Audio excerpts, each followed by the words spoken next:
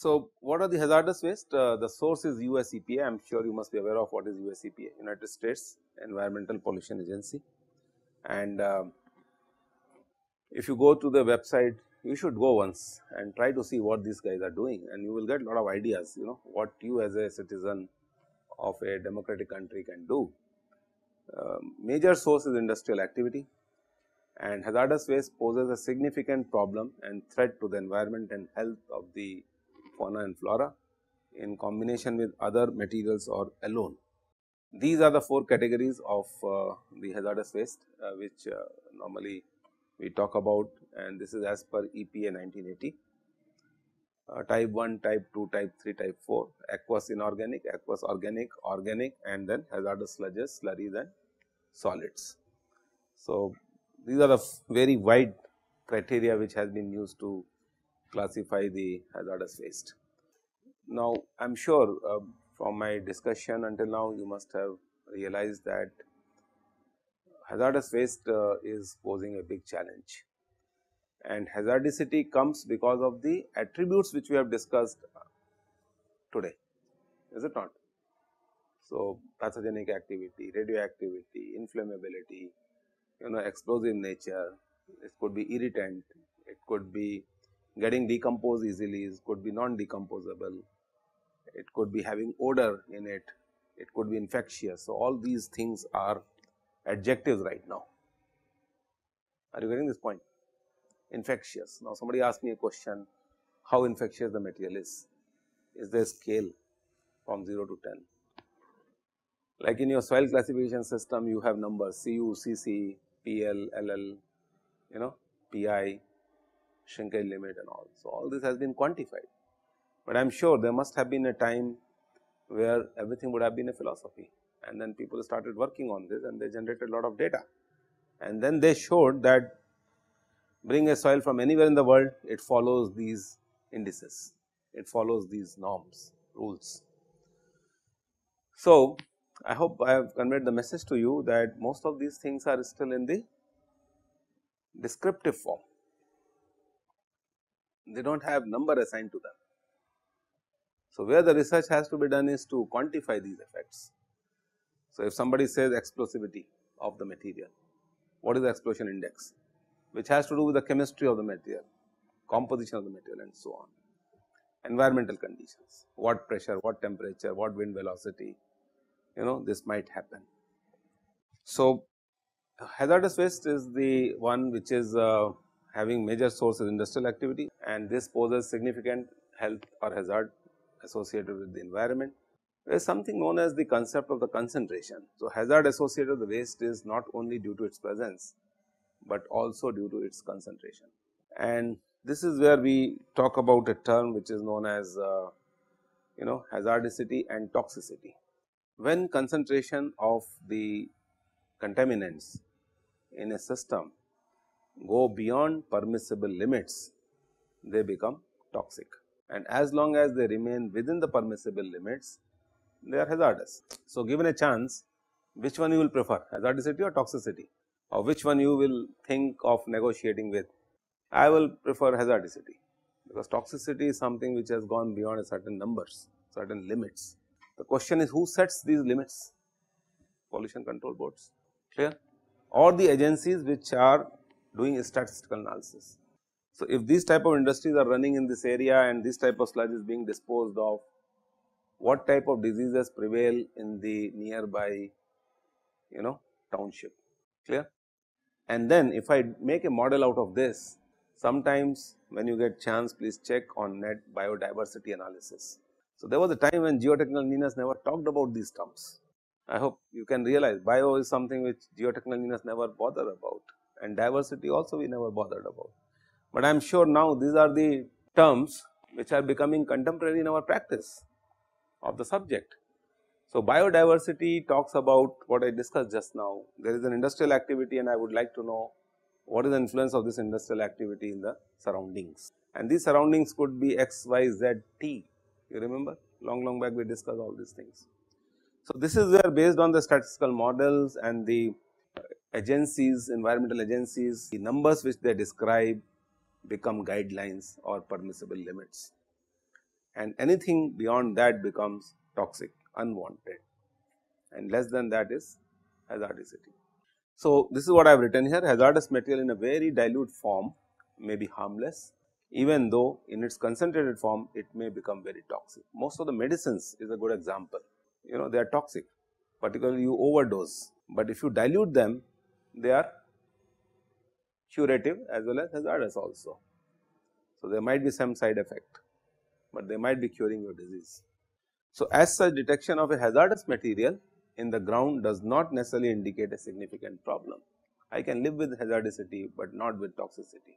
These are the very conceptual things, but very abstract thinking. So, as I said, what you need to do is you have to quantify these statements, prepare guidelines, help pollution control boards, make society better.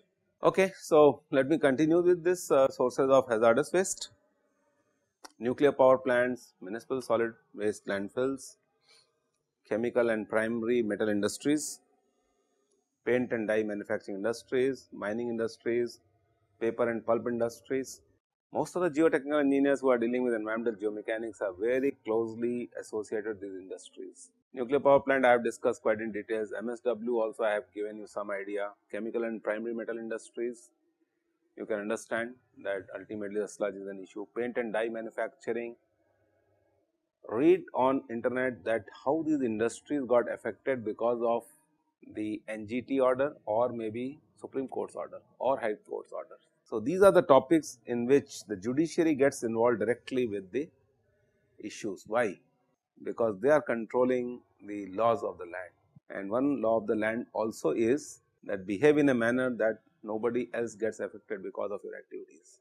You ever wonder what paper and pulp industry is doing here in this list? Because paper and pulp industry produces a lot of sludge. The more and more you wash the paper with acids and different chemicals, you produce a lot of sludge.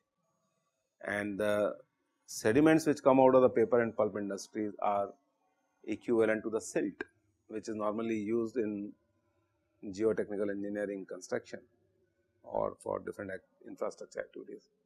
I have discussed a lot about the mining industry also, alright. Similarly, battery and fuel cell industry.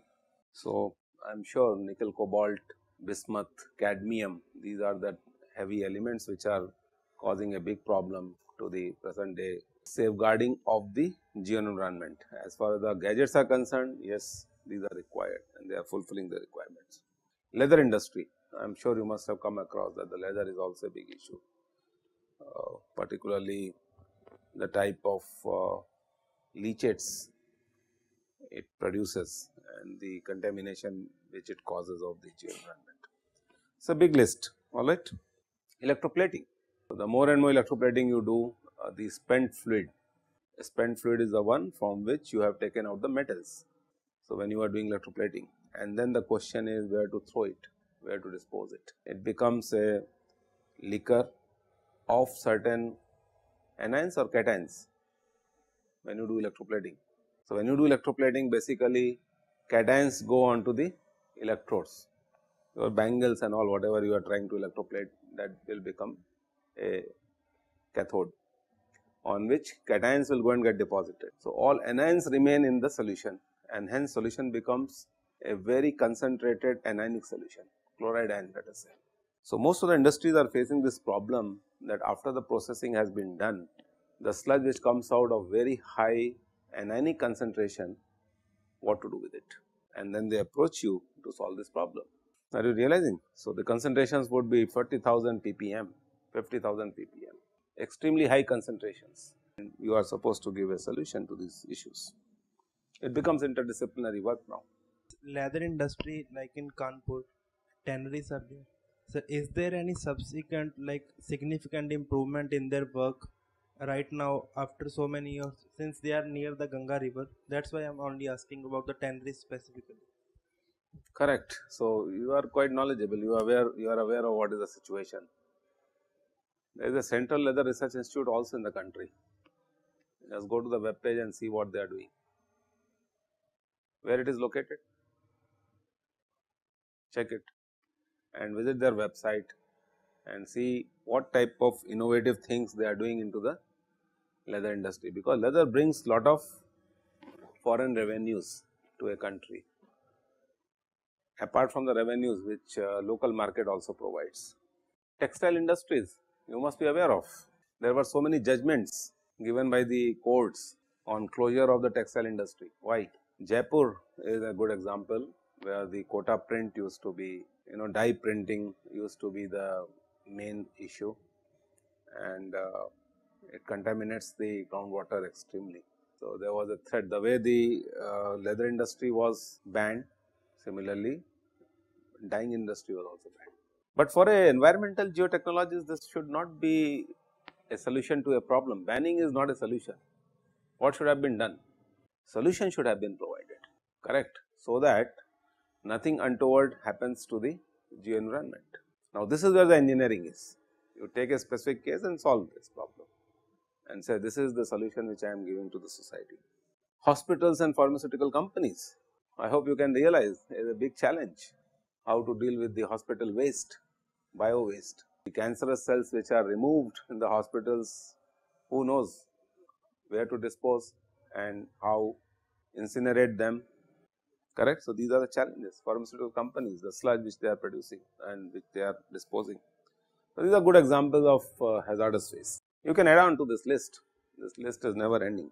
Some of the examples of heavy metals I have written over here, and how do they influence and what form they are obtained in different gadgets, utility items I have listed over here. So, lead, mercury, arsenic, cadmium, tin, zinc, chromium, copper, beryllium, strontium, these are the heavy metals which are checked or which are tested in drinking water and the sludge which are being disposed of. And on the right hand side, I have shown what are the potential utility items where you might be having this. So, somewhere you must have read few years back that the kids in India are not supposed to get exposed to the toys from a certain country. You came across these type of things? Very good. So, you are aware of what is happening. So, somebody must be forming these rules and regulations, is it not? Long back there was a case against a company which used to make shoes. So, imagine your bare foot is always in contact with the sole of the leather, and if these soles are made up of PVC, what is going to happen? As a scientist, how would you analyze this problem? It is a contact mechanics problem. So, you have a high chloride concentration in the PVC which is migrating into the blood vessels in your body. So, non-biodegradable synthetic organics, chlorinated hydrocarbons, and in what form they are available I have written over here. Lead is dioxins, mercury DDT, capone is arsenic, cadmium mirax, PCB boards which you have in your electronic gadgets, they have tin and it is leachable, zinc, carbon tetrachloride, benzene, chromium, and different type of polyvinyl chlorides which might be having beryllium and strontium. So, once you enter into this realm, you have to understand that complete diagnostics of the soils where these type of manufacturing activities are being taken up has to be done. If they are contaminated, you have to clean them up, and if there is a potential of contamination, you have to stop it, all right. And then this becomes a big issue for the nation and the society. Is the scope becoming clear that what are your activities? And this is where you have to use advanced instrumentation tools to detect what the facts are. Okay, so moving on to a real life example. Some of you were very eager to know what is happening in the world, and I will share my experiences with a project which I did long back at NTPC Korba. I am sure you must be aware of what is happening at Korba. NTPC is the main unit over there, and they produce lot of electricity for the country. But when they produce electricity for the country, at the same time they are producing lot of fly ash also, and it is a big question that how to deal with this fly ash in a better way. Now, what I am going to talk about here is not the fly ash, but the coal which is used to run these 4 units of NTPC, and I was involved by an Australian company here which were running the coal washery. So, if you see from a distance, this is the NTPC plant, and a lot of emissions are taking place in the environment, and of course, they may say that everything is safe, because now they might have put back filters in the or the dust collection systems to clean up the emissions. I intentionally took this photograph. I wanted to show you, this is a railway bridge through which the railway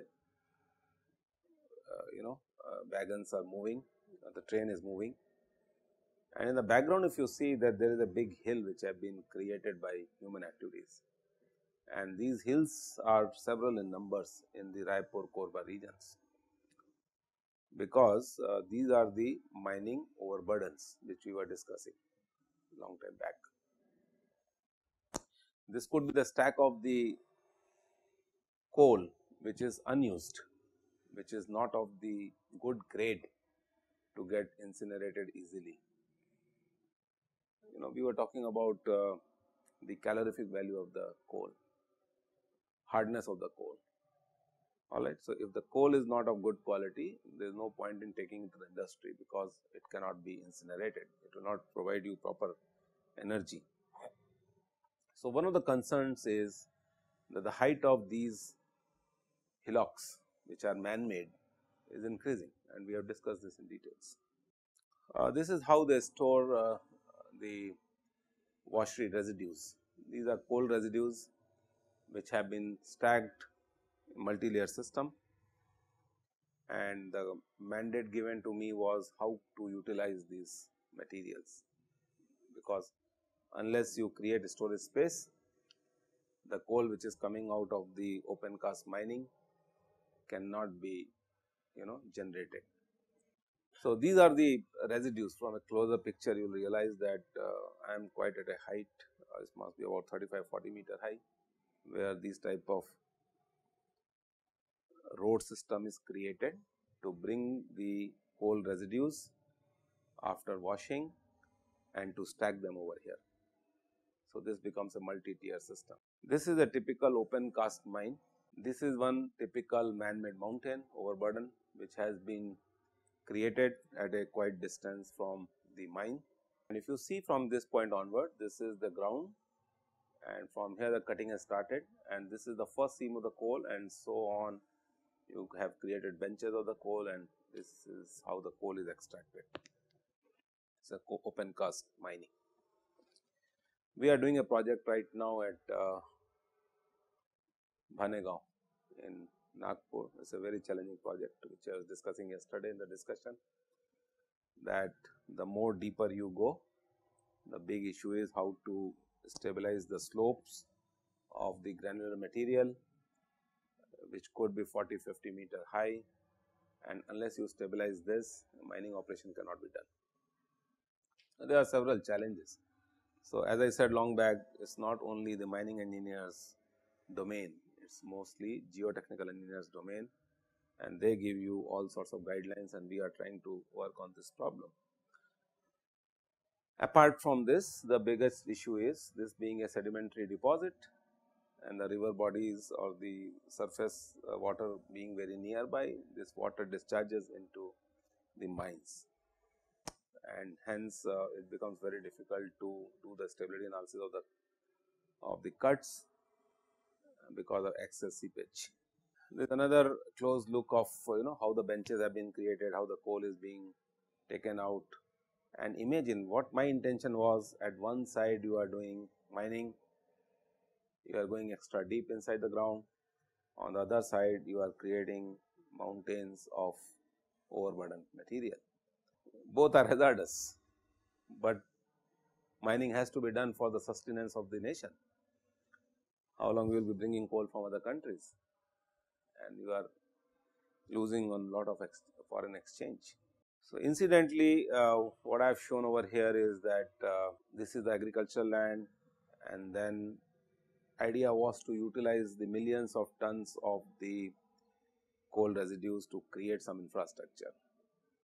It is a good example of how coal residues get stacked at the coal washery unit.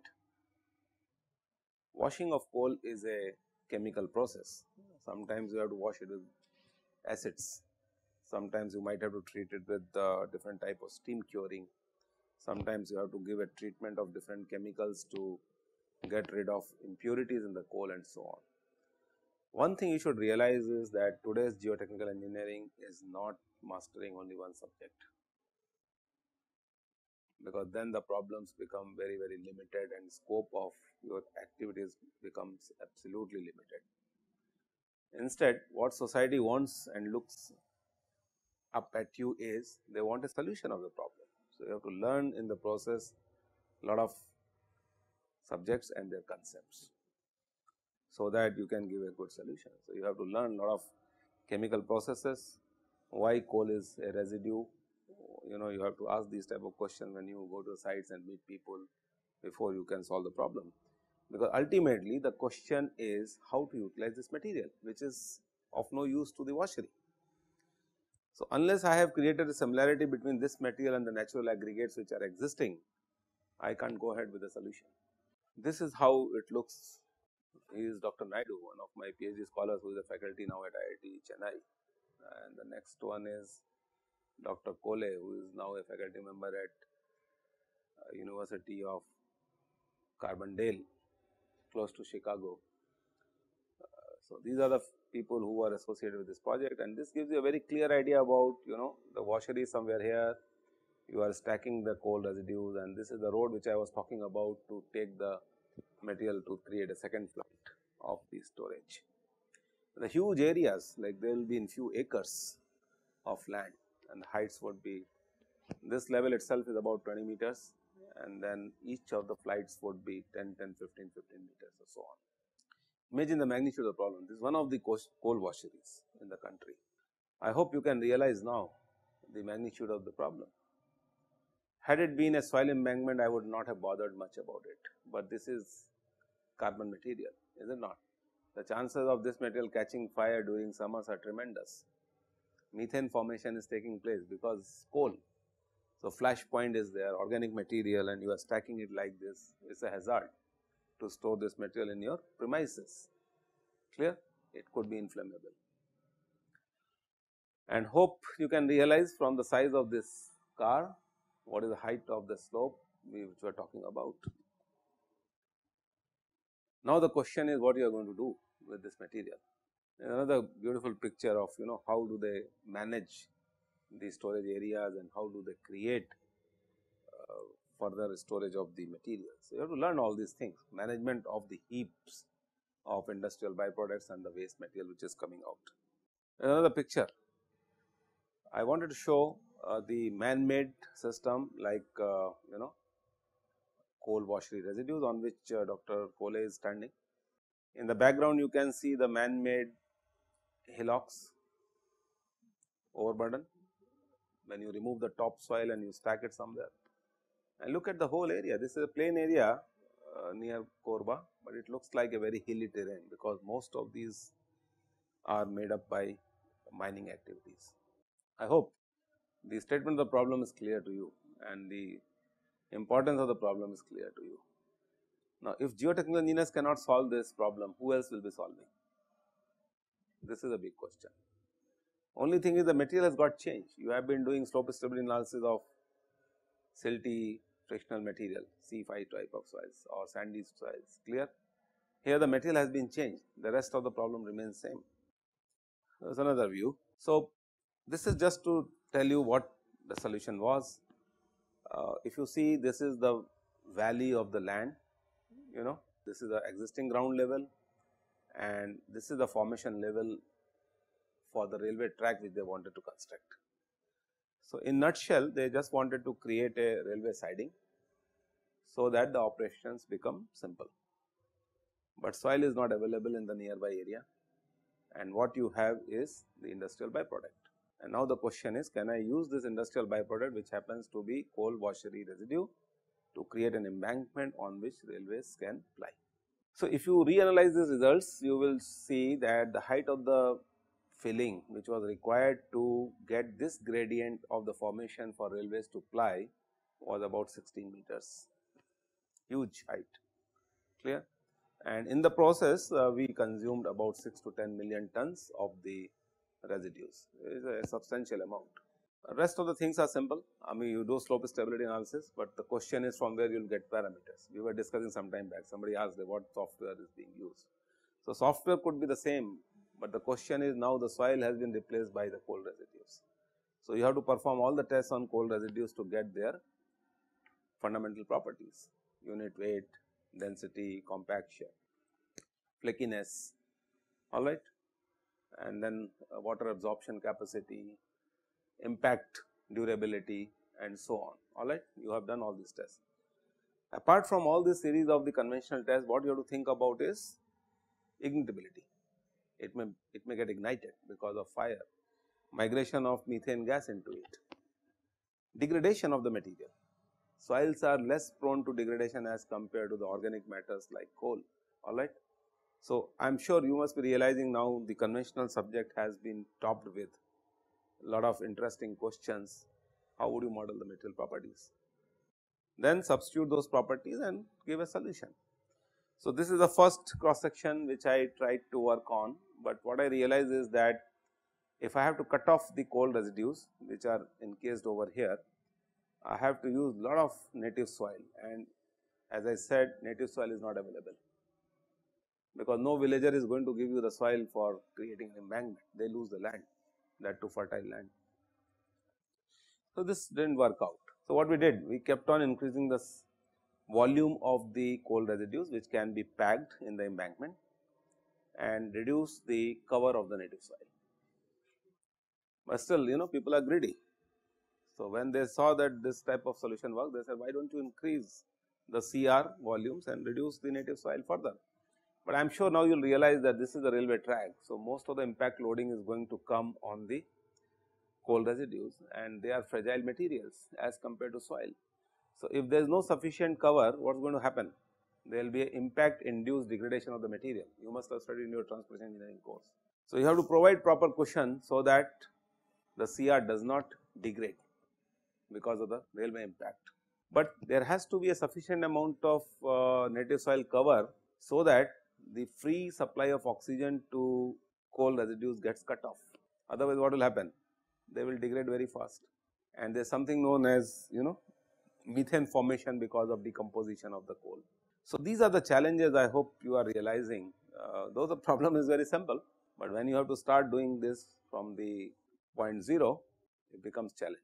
So, this I did in very early career, and from here I learned all these adjectives which I use now in my professional career: degradability, durability, clear, applicability of the material. So, all these series started when we were working on this problem. Of course, the client was very happy when I gave him this final solution, that you can use so much volume of the material in the as an embankment, followed by a very thin layer of the soil which is required to make a good embankment. So, I hope you can realize that this is how the engineering can be done, and when you are giving a solution, what changes is the way of looking at the material. So, similarly, I remember I did another project near Velarpadam in Kerala, where I did lot of things. So, my material got changed, but I created a complete bypass for the entire Cochin city, and this entire material came from the sea. Now, this is the engineering and technology which cannot be taught in one day. So, you have to sit down, you have to learn, analyze, and then think of a solution.